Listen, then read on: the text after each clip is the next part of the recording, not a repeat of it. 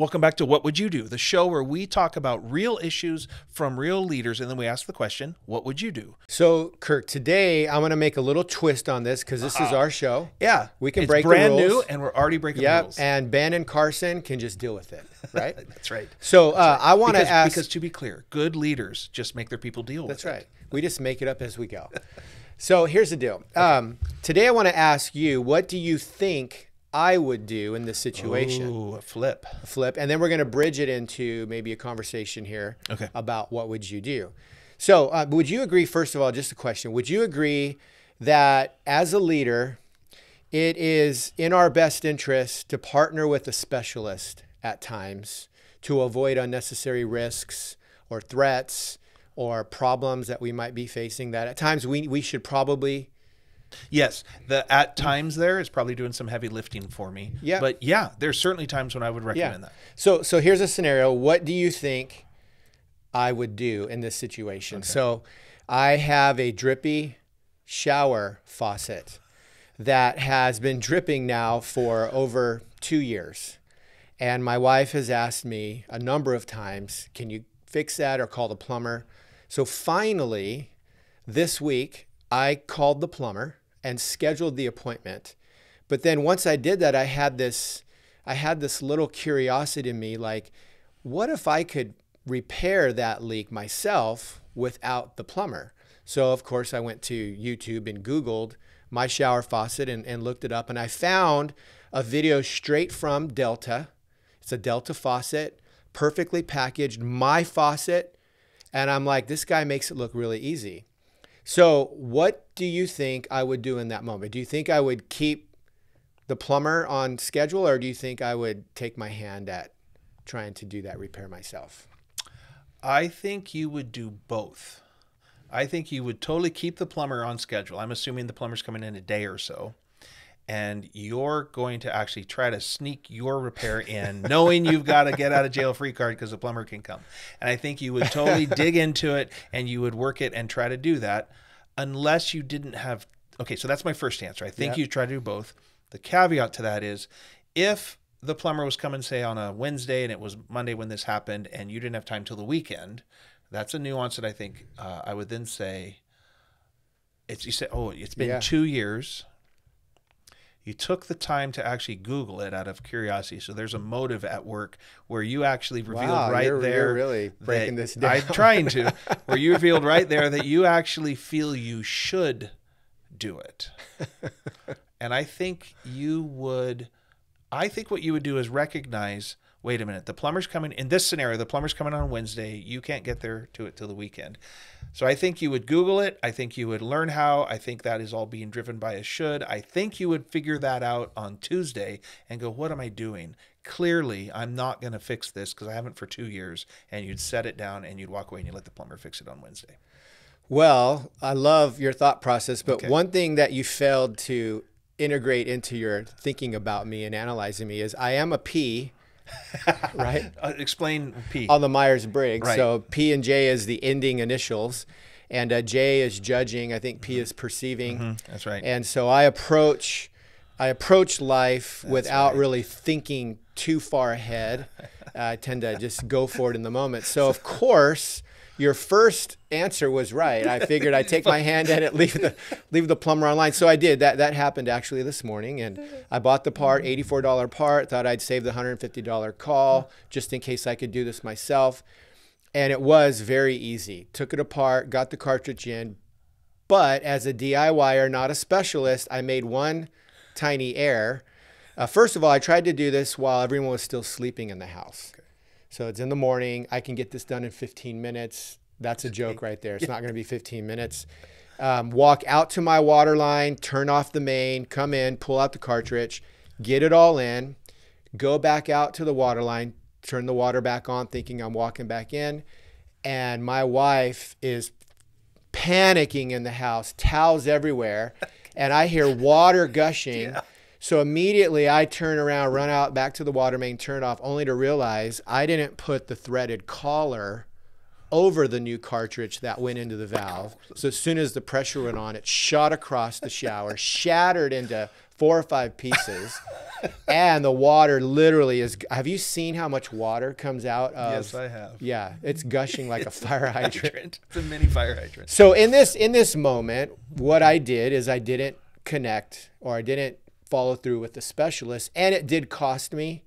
And so what I want to kind of hand over to you is, as business owners, this is kind of a funny example, but it does connect, I think, as we grow as leaders.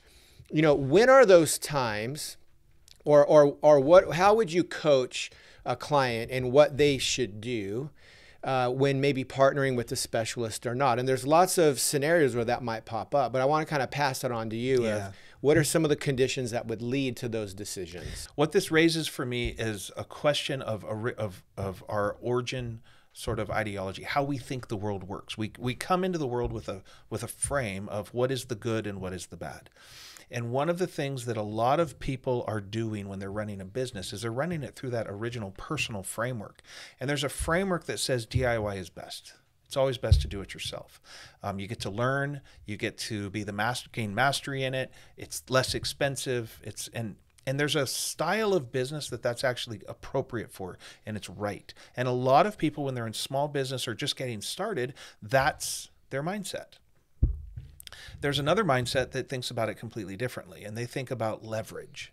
How do I leverage my resources and leverage other people? And then that's an appropriate way to do things as well. And you got to figure out what's appropriate. But if your starting point is your ideology or your worldview or the way you were raised, you're going to miss this. And I think what you just described is the DIY is best scenario. Sure. You felt kind of like you should do it. You should at least give it a try. And obviously, in this case, that was the mistake. Poor decision. That's a very blue collar mindset. It's a middle class mindset. It's a limited resource mindset, where it's like you want to get things done. You don't have the money to do it, so you figure it out yourself. And it's a brilliant way to live. It's wonderful. But to actually grow and scale a business, and that's where you have to decide which one you're doing. If you're trying to actually grow and really scale something, you can't possibly run a business that way.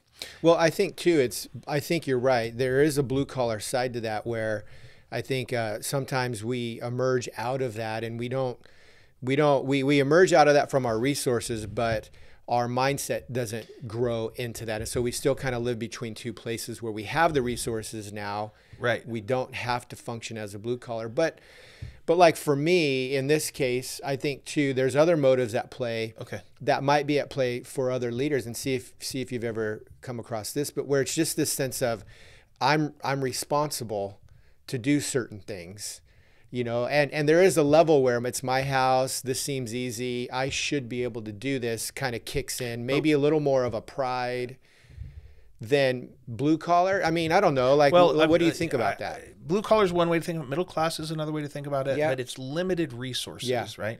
I think I still think it's driven by well, let's say it this way. Who told you it was your responsibility to fix things in your house? Yeah. Where'd that come from? Yeah, I mean, it's a father and mother thing growing up. You're right. It's a value. We're mimicking, and I think it is a value, and I think it is valuable. I am not diminishing that notion. But when we bring that into constructing a business that we want to scale, that's where we get into trouble. Yeah. When all roads lead to Mitch, it's your company, it's your responsibility. That's the problem. It's like, wait a minute. Yeah. So, and even if you're trying to impress, like, which I don't know that at this point I was trying to impress my wife. I don't think I was, but let's just play that card. Okay. Sometimes that desire to impress can lead to making really big mistakes that we can't recover from. Yeah. So there's I think this is one way to diagnose the source, the symptom of all roads lead to the owner problem in a business. When all roads lead to the owner's taking responsibility for everything. And that at some level of activity is actually really brilliant and beautiful and fine. And actually I would coach people to do that. If that's the result you want, if that's a style of business and the business model that you're building, I have no problem with that. But if you're trying to build a business that transcends the owner, where the business is bigger, or the way I always talk about this is there's businesses that people run that literally fit in their mind. They can fit the business in. They know the numbers, they can feel it, they can touch all the people. Sure. Right? It's a small enough thing that it fits in your mind. But if you want to build a business that will transcend you, bigger than you, then it's not going to fit in your mind anymore. And then you have to be able to not, well, that's the thing. It's not that you're losing responsibility. You're probably losing something like control. And we make a distinction between, is this your job or is this your responsibility? Yeah. And those are different things. Yeah. So we make a difference between, is this your job, meaning a task you need to do, or is it your responsibility? And owners are often responsible for everything, but do almost nothing. And that's weird to say it that way. So I talk about leadership. A great leader is someone who gets really good at doing nothing at all, which it turns out is a full-time job. Yeah. And people like the first half of that. It sounds like the 4-hour work week and I get to just go away and passive income and all that. No. Doing nothing at all, it turns out, is a full-time job. And what's that work? And I don't know that that's a direct correlation to should you do the plumbing or not. Right. But it might be. Yeah. Is it your job or is it your responsibility? Yeah. And you and your wife would probably agree that getting the plumbing fixed was your responsibility. Yeah. You might disagree now whether or not it was your job. Yeah. Okay, great. So that works, what you're saying. But I brought up a plumbing situation. Yeah.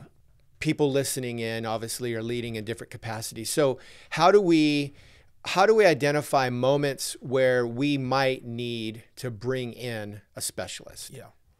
I would say it's complex to know when to do that, but it's things like this. One would be when we need to buy a level of expertise that we can't afford full time. So you might need someone to come in and help you develop a really robust marketing strategy, but not necessarily help you implement it. You might be able to do the implementation yourself, but you need this point of view of somebody who has done this precise thing before. But we're not going to hire that person full time to join the team. They're just far too expensive. I've seen people encounter legal trouble where they try to deal with it themselves and they hang themselves in the process. And if they had just to go spend $1,500 on a few hours of legal work, it would have resolved beautifully, or at least more easily. So it's when you're trying to buy expertise, but you don't need it full time. A time you don't want to do it is when you actually need the learning curve and you need that knowledge built into your company. You actually need to go through all the pain and suffering of blowing out plumbing parts so that you can learn, because it's a core function of your business. In that case, I would not advise it. I think you actually want to build that competency into your organization. I think there's places where you're running an experiment. So this is a reason that you might want to do it, or you actually want to run an experiment to see if that's a direction you should go, and you want to pre-experience it. And so you go work with a specialist, someone that can show you sort of the arena, and then decide if you want to enter the arena or not. So it's things like that. Sometimes speed is the driver, and it turns out in a lot of situations speed matters, and we just don't have time to learn it. And so you bring in a specialist because they can deliver it at, yes, it's going to be a lot more expensive, but they can get it done faster. They get it done now, and you can then capture the opportunity, and the opportunity will pay for that specialist if it works. But if you took the year or two it takes to build the competency in yourself, you just miss the opportunity. And there's an ROI on specialists that you can calculate. Yeah. So there you have it, another episode of What Would You Do, where we talk about a real life leadership situation and we just bounce it off to one another. What would you do in that situation? We want to hear what you would do, not related to my plumbing experience. We already know what you'd probably do there, but just related to working with a specialist, maybe a situation you might be running into, a question you have. Hit us up on our comments. We'd love to hear from you. See you soon.